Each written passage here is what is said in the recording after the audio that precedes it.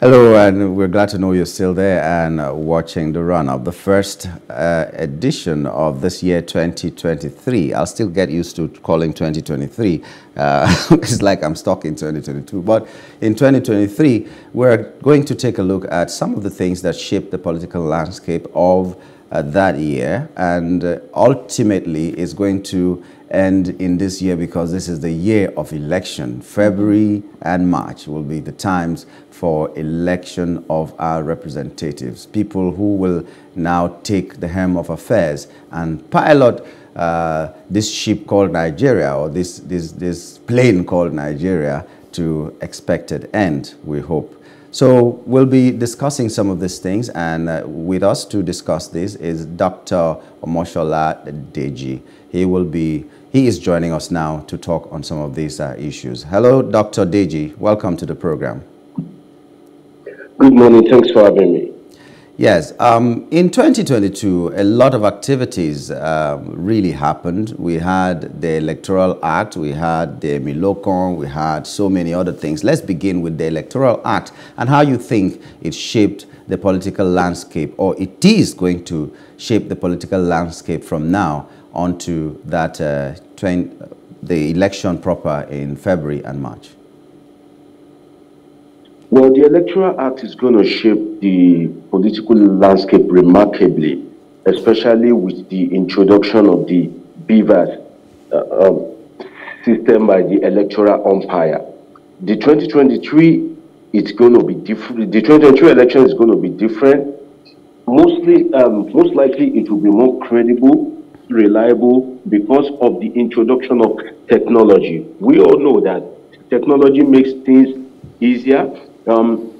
Technology increased the credibility of election, and we hope that INEC will be able to follow it through. And the president himself has shown commitment by signing the bill into law for the introduction of the electronic system. Unlike before the 2019 election, where the president was reluctant to sign, apparently because he is participating in the election, and he felt that the introduction of such technology will be to his own disadvantage. So the introduction of the BVAS system, as put forward by the newly signed Electoral Act, is a remarkable progress for the Nigerian populace in terms of electoral credibility. And I think the introduction of such technology has increased citizen interest in the participation of the election. We will see that more people have turned out to register, and now they are collecting their PVC. The youth are eager, and that's what we've always said, that when the process is credible, there will be less political apathy. So the Electoral Act is a step in the right direction, and it is a remarkable, significant progress for our electoral system come 2023 presidential and gubernatorial and legislative elections. Yes, the BVAS has had a demonstration sort of in the Ekiti and Osun elections. How would you rate the level of success of this BVAS? The level of success of the BVAS, to me, has been very significant because it has stopped electoral malpractice. We have a situation in this country before now whereby a lot of abracadabra occurs while they are transporting the result from the polling unit to the collation center. And I think that is not right. In these days of technology, if I can be where I am, I'm speaking to you directly in the studio now, why can't we use that also for our electoral process? So I think that the BVAS system, especially because if you are able to transmit the result instantly and it's uploaded to the INEC portal, has increased the electoral process.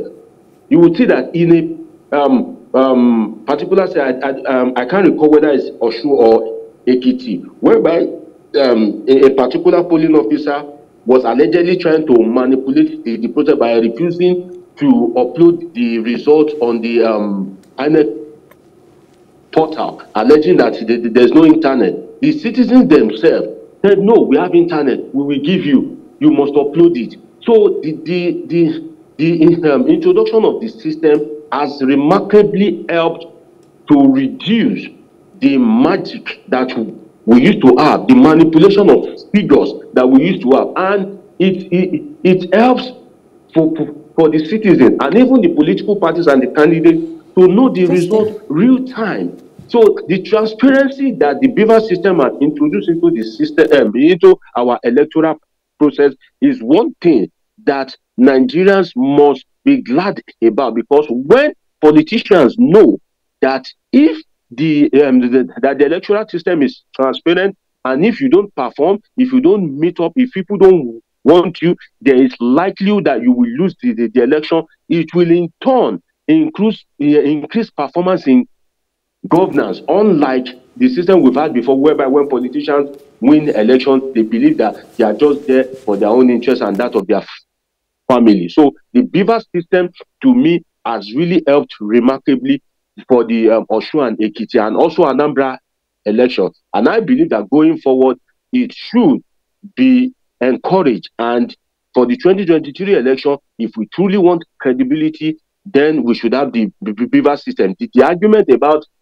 internet and in some areas of the country, I believe that the argument is baseless, because the beaver system should be done in such a way that even if it is with 3G or 2G network, you can still be able to upload the result on the system. And INEC has said that just like our text messages, if you send a WhatsApp message and there's no network on your phone at that point in time, whenever there is network, the message automatically delivers. So the beaver system has been made to operate in such ways that even if there's no network, it will later deliver. And I believe that that is what we need right now, especially in our political system, whereby politicians can go to any length to make sure that they force themselves on the Nigerian people. We're looking at political issues that shape 2022, and we cannot do that without mentioning the speech that was given by the presidential candidate of the All Progressives Congress, Bola Ahmed Tinubu, when he came out and declared during a campaign event that it is his turn to become the president of Nigeria.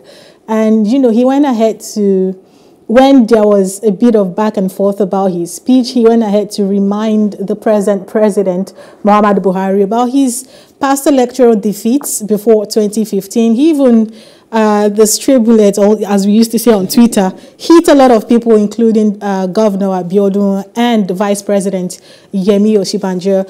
And, even the Yoruba words that he used during that speech, Emilokan, kind of finally became, a campaign slogan.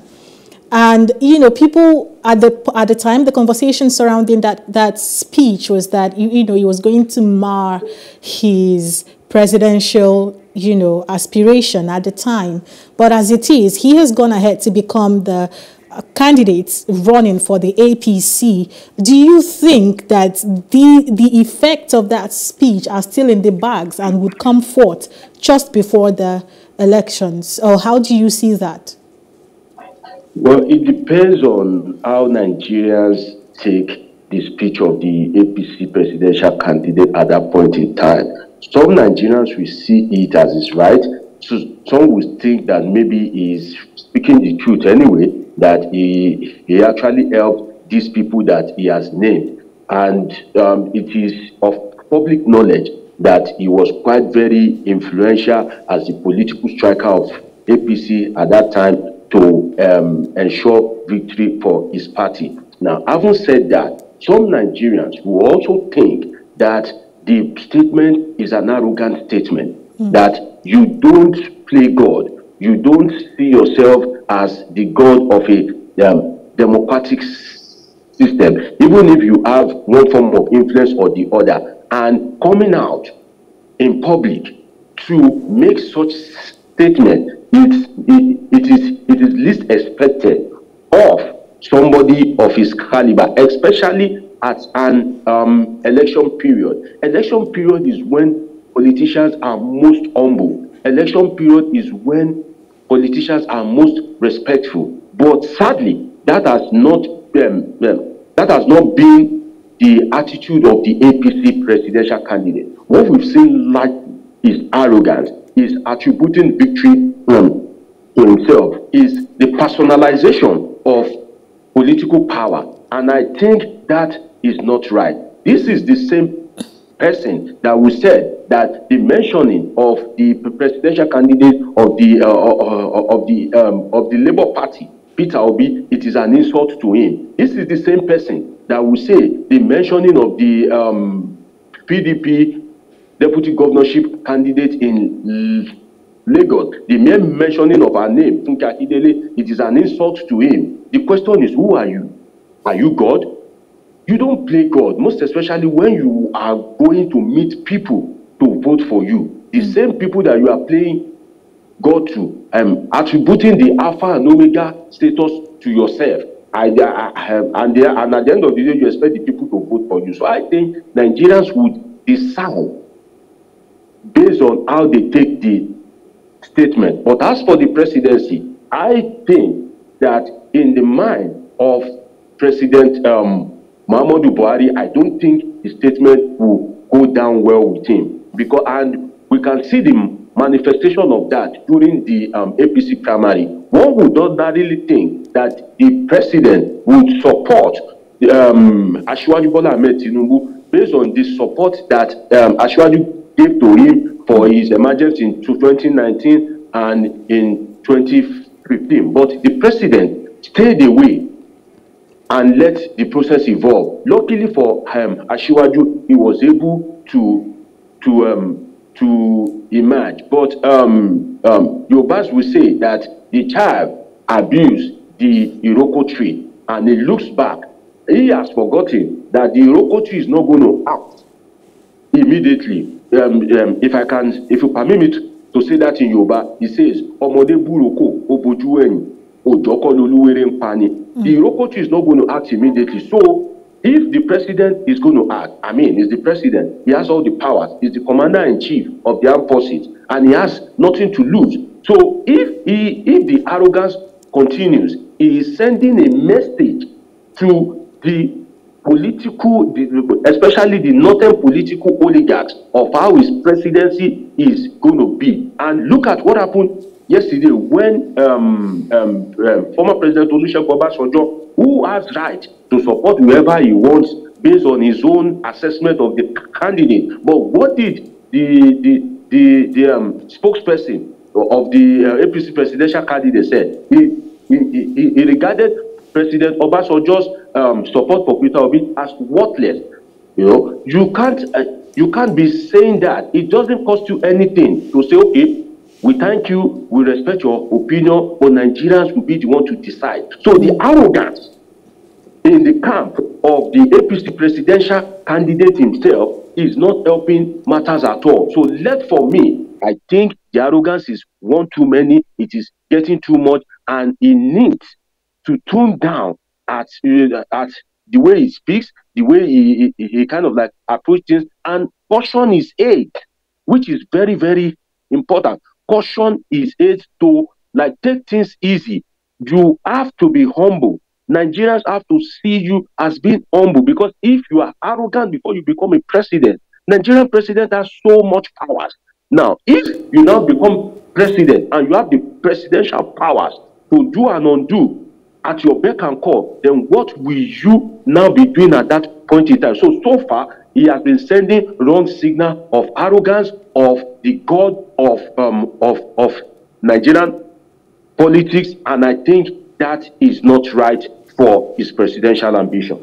Okay, I know Bayo is standing by to ask you some other questions, but before we go to Bayo now, I'm just trying to pick your mind now. Before now, I know that Labour Party has produced like a governor, and we've heard their name somewhere as it is.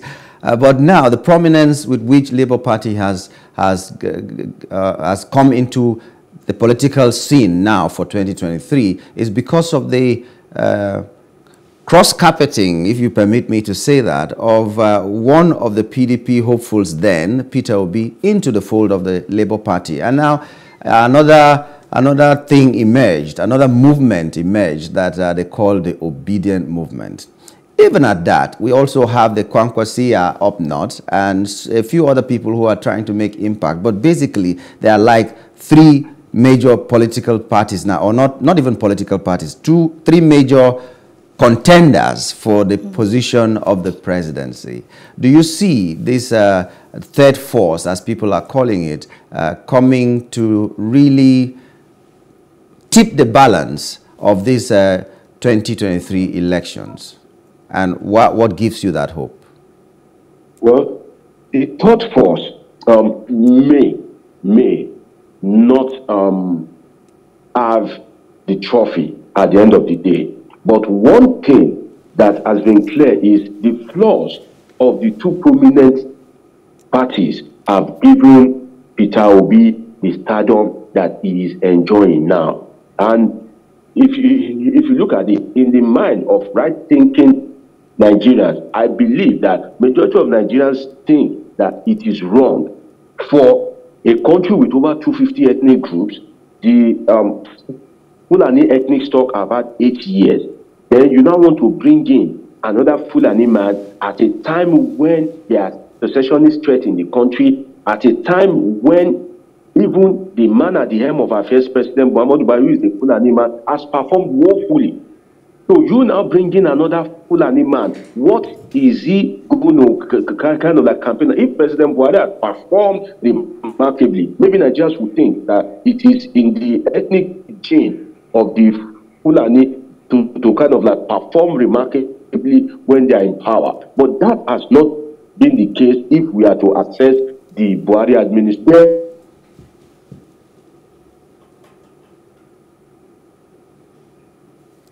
Hello, Deji.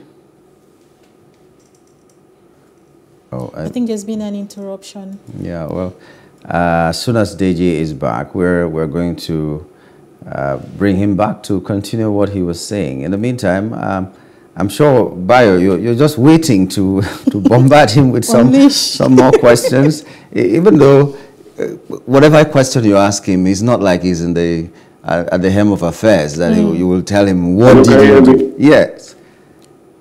Hello? Yes. Okay. I'm back. Okay. As I was saying. Yes. Okay.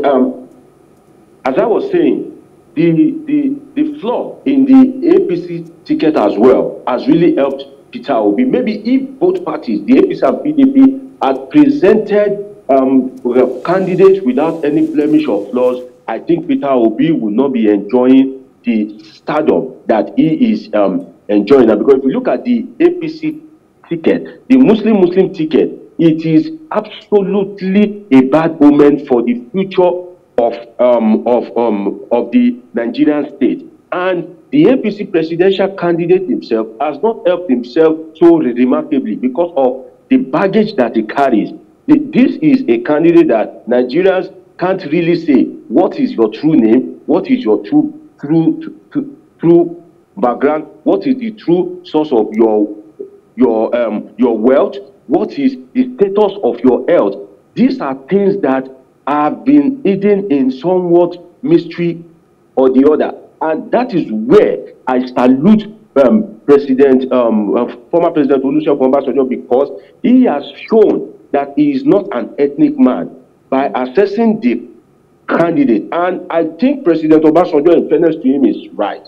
If you as an elder statesman could come out and say you want to support a candidate whereby so many things are shrouded in secrecy, I think that would decrease the respect that former President Obasanjo has both in Nigeria and outside the country itself. So I think it is a good day for Peter Obi, but the likelihood of his emergence is still somewhat slim based on the issue of structure, based on the issue of his penetration to the north. And when I say the north, I say that with strong interest.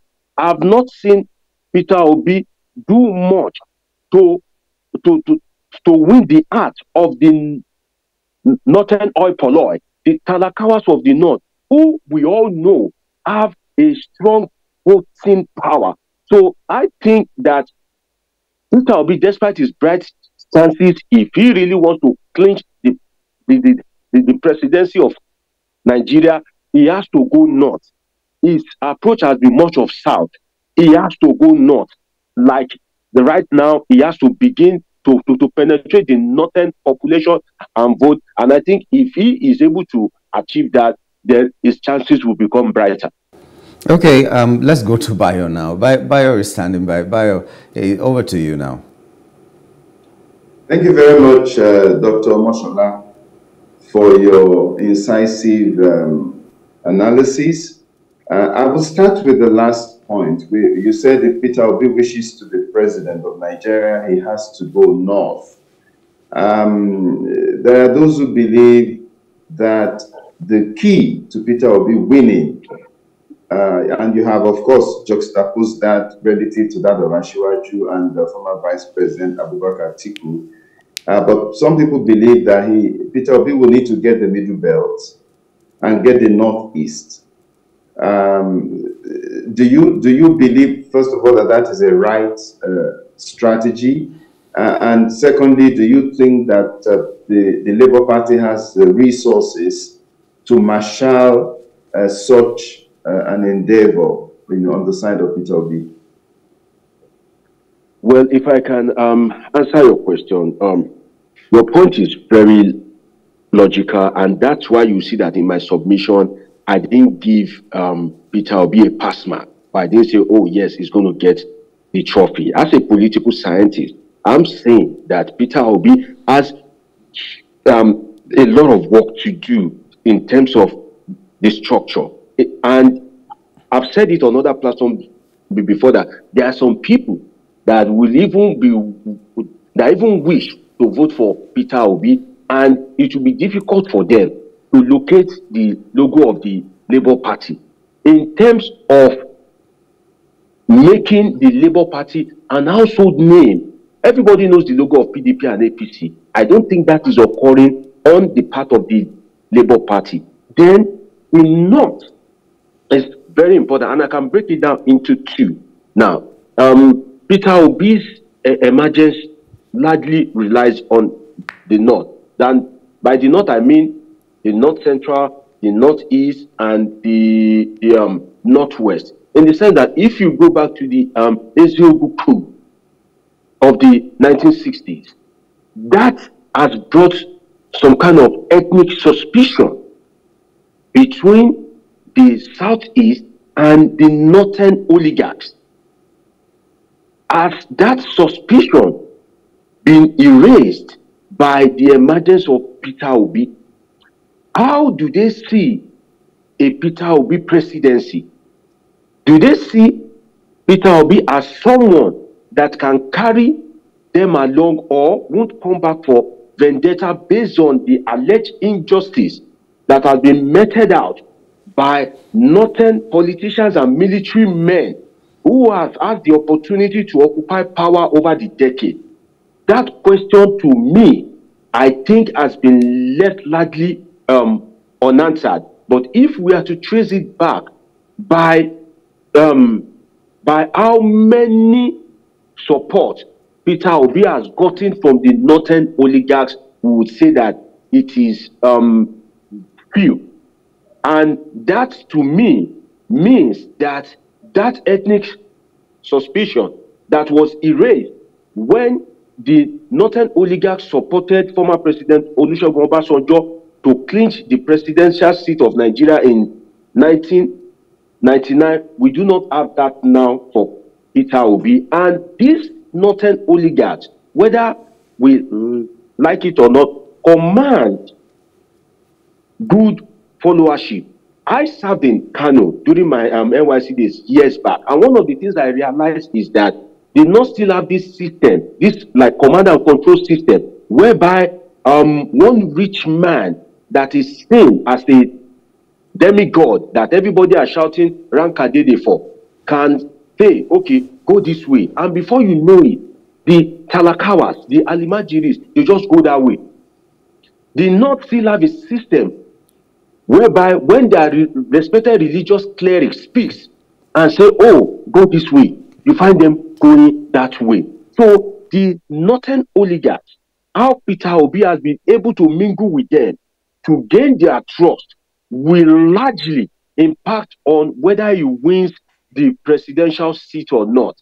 That said, his penetration to the the Talakawas themselves, just like it will be difficult when Buhari was contesting in 2015 for a northern oligarch to tell the Talakawas that don't vote Buhari, because Buhari has made himself like the masses champion at that point in time.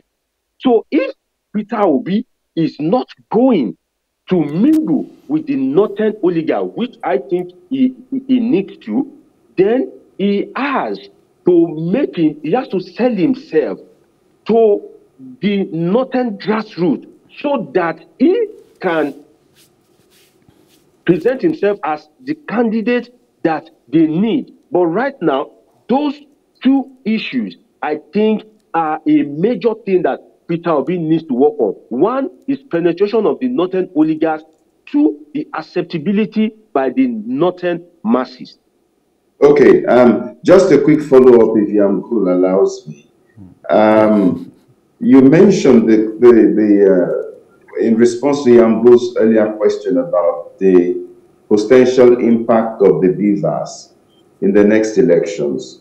And yes, and I believe your analysis was spot on. But something which is allied to that could also be the number of registered voters in each of the geopolitical zones of the country.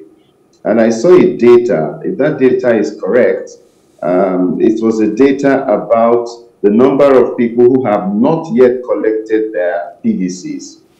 Now, in the north, that number is in the few thousands.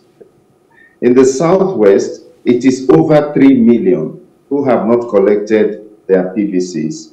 In the southeast, it is over 1 million people who have not collected their PVCs. How do you see this, if these figures are correct? How do you see this impacting the next elections?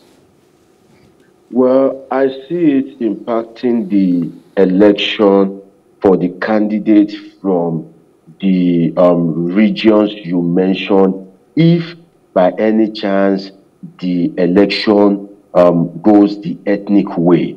Because, and one of the problem with the 2023 election is that we have major candidates from the three major ethnic groups of Nigeria. We have the PDP's Atiku Abubakar from the Hausa Fulani, Peter Obi from the Igbo extraction, and Asiwaju Tinubu from the Yoruba Southwest extraction. So if the ethnic passion that we've always had in our election should go, then Asiwaju Tinubu will be losing huge chunk of vote, and Peter Obi will be losing like huge vote as well. So I think that the collection of the PVC should be based on public enlightenment. When people begin to see the essence of voting, when people begin to see that voting during an election is more like an oxygen in nostril, then they would take it serious. They would go out to participate in the electoral process. But as it is now, with the failures that we have in governance, with the way politicians go into political office and just go there to represent themselves and their family, this is affecting political participation. But if the trend continues the way it is, it will definitely affect, most likely, Peter Obi and the candidate of the APC, Asiwaju Bola Ahmed Tinubu, because now, in terms of the major ethnic group, is a more of to your tent, O Israel. And that is why that analysts have been saying that the election might go into a runoff. Because if you look at the past election, for you to become president of Nigeria, you need the support at least 2 out of the 3 major ethnic groups. If you look at past elections carefully, if you are contesting, you must have maybe the support of the Yoruba and the Hausa Fulani, or the okay, for example, the emergence of President Muhammadu Buhari, and if you look at the formation of his cabinet and team, it's majorly the vote of the Hausa Fulani and the Yoruba. So during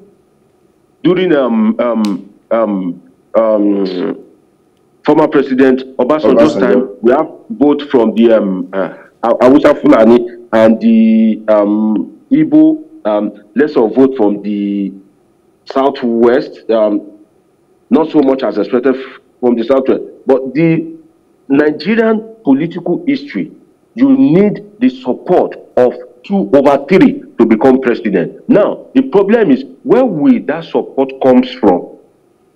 Because Atiku Abubakar is on the ballot, Peter Obi is on the ballot, and Asiwaju Tinubu is on the ballot. And these are 3 strong candidates, whether anybody likes it or not. So I think the solution is people that want the trophy has to go all out to educate voters, to make sure to make them see the reason why they must collect their PVC. Most Nigerians sincerely are bothered about survival.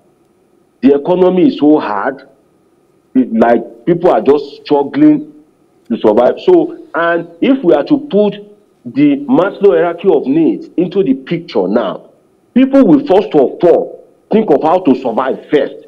People will first of all think of how to live their life, especially when they are sure that government would not address any of their plight. In systems whereby the government is responsive, you see increased political participation. It comes naturally.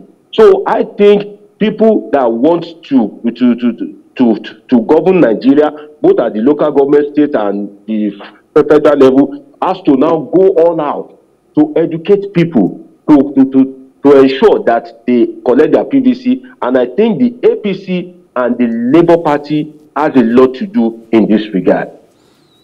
Okay, Dr. Deji, it's been wonderful having you. There's so many other things that we could have talked about in the course of this program, but because we are out of time, we'd like to just say thank you to you for being a part of our show this morning. Thank you for having me. Always my pleasure. Yeah, thank you. Well, that was Dr. Omoshola Deji, a political analyst.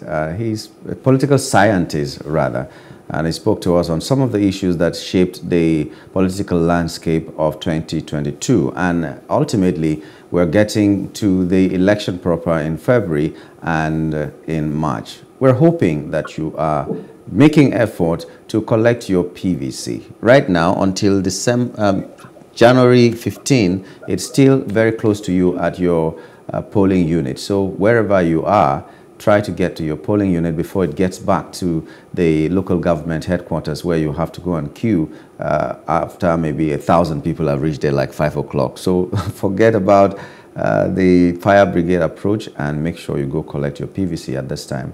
We'll just take a short break to enable us bring you the news, and after that we'll be discussing between us, Uche, Bayo and I, on the letter that was written to the youths by the former president Olusegun Obasanjo. Just stay with us.